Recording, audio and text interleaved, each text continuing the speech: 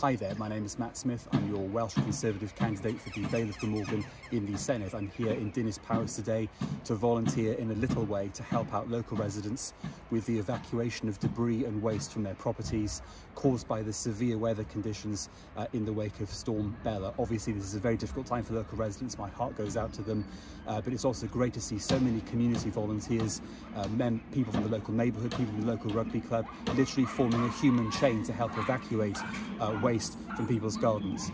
I wish these residents every good fortune moving forwards with the process of putting their lives back together. Thank you.